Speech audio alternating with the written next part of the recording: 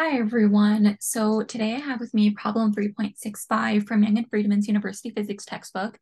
So I think that this and one more question are going to be the last for chapter 3. And then I guess we can start on chapter 4. So this problem, I didn't really get a complete chance to go over every like the entire solution on my own. So just bear with me. I'm going to be working it out as we go. So this might be a little bit slower than usual, but as usual, you can watch on double speed or whatever speed you like to watch it at. You can fast forward, um, whatever works for you. Okay, so a 76.0 kilogram rock is rolling horizontally at the top of a vertical cliff that is 20 meters above the surface of a lake. The top of the vertical face of a dam is located 100 meters from the foot of the cliff, with the top of the dam level with the surface of the water in the lake. A level plain is 25 meters below the top of the dam. A, what must be the minimum speed of the rock just as it leaves the cliff so that it will reach the plane without striking the dam? B, how far from the foot of the dam does the rock hit the plane? Okay, so one thing, even though we have a diagram right here, one thing that kind of annoys me about this problem is just the way the diagram is drawn. So I'm just going to clarify something right here. And that is, even though this 100, it seems to only extend until this point, it's actually like all the way till the end. So like all the way there. If that is the edge, if that's kind of like the cliff, right? But if the cliff is right here, then that's 100 meters. But the point is that this diagram's a little bit strange. We're going to go ahead and assume that 100 meters covers, yeah, it's from the foot of the cliff. And it just doesn't really seem that way in this picture. So just going to clarify that it seems like it ends right over here, but that's not the case. Okay. Or sorry, no, it's the foot of the cliff all the way to the very end. Oh yeah, like the face of the dam. So if this is the dam, then that's going to be right here. Okay. It's all the way basically. That's the whole point of this, that the 100 meters covers everything. We don't have to add or subtract or do any sort of analysis. This diagram is probably not even to scale. So that's what we have to assume. Okay, so let's get started on part A. So what must be the minimum speed of the rock just as it leaves the cliff so that it will reach the plane without striking the dam?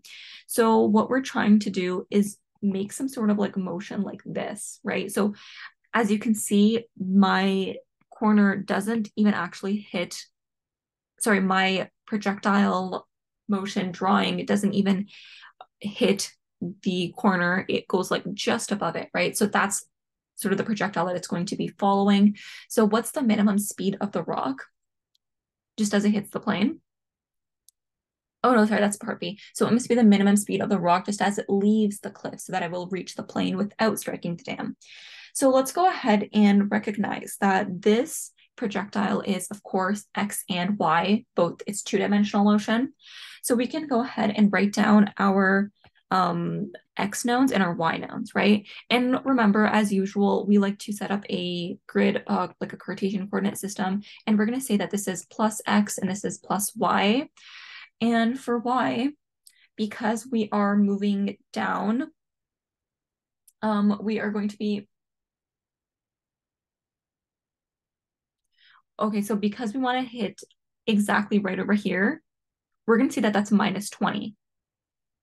And the reason we say that is because that's kind of just like, that's the endpoint reference that we have, right? So we know that if we measure the projectile at this point, then we know if we measure the parameters for the projectile, or sorry, like the speed, the distance, the acceleration, the time of the projectile for this point, it will just miss the dam. So that's the perfect situation that we're looking for. Okay. So the y is going to be, the distance is going to be minus 20, right? Because if we want to hit this point, that's only minus 20 meters. So then we want the vi, which is VIY, and that's going to be 0 meters per second because this rock is only rolling horizontally, right? There's no vertical component to it.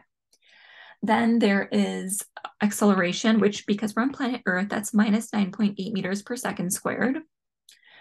And the time, so the time it takes, we don't know. And we also don't know what VF is. So those are just the facts for the Y direction or Y component. For the X component, so we know that the X only has 3 variables. It's going to be D, V, and T, right? Because it's constant. There is no acceleration, so we don't have VI and VF. We just have V, T, and D. And we don't have an acceleration either because there is no acceleration in the X direction. So the speed, this is actually what we're trying to figure out, right? So what must be the minimum speed, and it's rolling horizontally. So we're trying to find horizontal speed. We don't know what time is, but we know that both these times are equal. You can see some of my previous videos of why I explain this in more in detail, but of course, if something's in the air for 1 second, then it's only traveling horizontally for 1 second, it's only traveling vertically for 1 second. If they're both one projectile, then it's impossible that one thing in one direction is moving longer than the other direction, right? No, it's one motion. So then the distance we know is 100 meters, right? And we made that clear at the beginning where it's not, in the diagram, it looks like there's extra few meters. No, the whole distance is 100 meters, according to the question. And the time we don't know, right? But recognize that if we want to find V, we need to have a T, right? And to find T, we can find T, to find T in X, we can get T from Y. And to get T from Y, we have our 3 knowns and 1 unknown. So we can just solve for that. So we can have D is equal to VIT plus half of AT squared. And when I plug in all my values, before I plug in my values, actually just note that VI is 0, so we can just cancel this out. So we get D is equal to half of AT squared, and D is minus 20 is equal to half of minus 9.8 times T squared. And when we solve for T, I am getting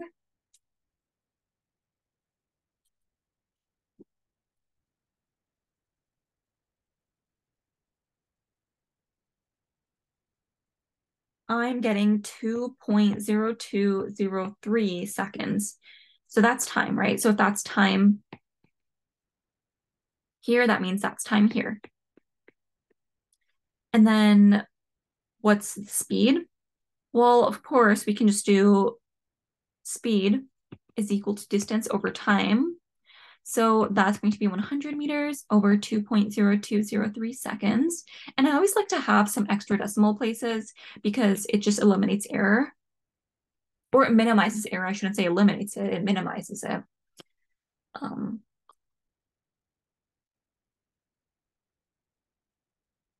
Okay, so I'm getting 49.4975 meters per second. So that's going to be like approximately, 50 meters per second. Right, according to our significant digits, because 100, we only have one significant digit here and here. Okay, so that is 50 meters per second. That is our answer to part A. So the minimum speed of the rock, just as it leaves the cliff, should be 50 meters per second in the X direction. And because there's no Y component, it's just 50 meters per second in the direction it was rolling horizontally in the first place. Okay. But it's only asking for speed, so we don't need to specify direction. Okay, so part B. How far from the foot of the dam does the rock hit the plane? Okay, so now we're actually looking for this point, right? So if that's where it lands, how far is this? What is this distance? That's what we're trying to figure out. So now we do have to realize that we're traveling this extra 25 meters per second in the Y direction. And we said that before, we already made it clear that we already made it clear before, and also applies to this part of the question, that it's not going to hit the dam. It's just going to skim by it, like just the smallest distance it can be from the face of the dam without actually touching it or being slowed, or it's not going to be an obstacle basically. So now we have to do our y and x again, right? So we have our y component and our x component. So this time we have minus 45, right? So we have to travel 20 plus 25 in the downwards direction. The VI is equal to 0 meters per second.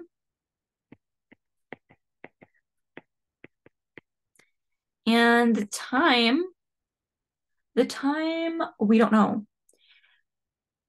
But another thing is we are looking for, we are looking for distance, right? So we don't know what distance it is. The initial speed, I guess, in x, it's going to be like 50, but 49.4975 meters per second. And then our time, which we don't know, right?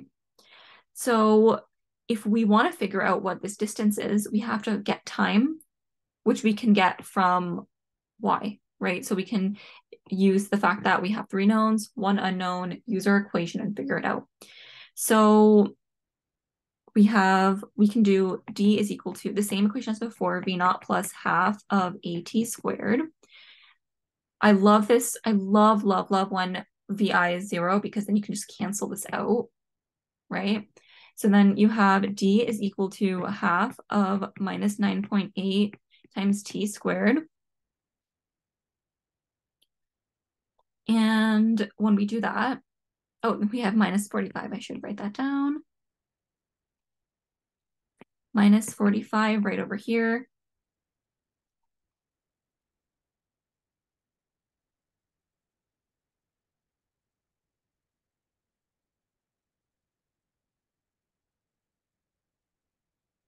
So we get 3.03046 seconds.